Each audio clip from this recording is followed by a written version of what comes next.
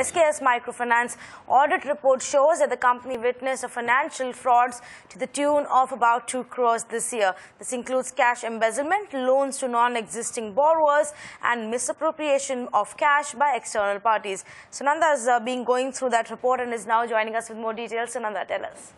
Well, it's definitely not looking good. The auditors in the annual report have said that, like you're pointing out, the crores to the tune of 2 crores of fraud has been committed by the company, of which cash embezzlements amount to almost 1.5 crores. They're also saying that loans to non-existent borrowers is to almost 83 lakhs, and misappropriation, not just by internal parties but also by external third parties, is to the tune of 4.5 lakhs.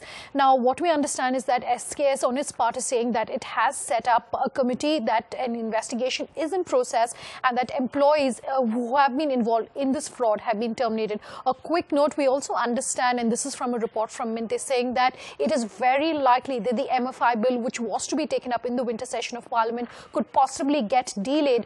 This is because there are several roadblocks, and those are not likely to be dealt with and cleared before the winter session of Parliament ends on the 20th.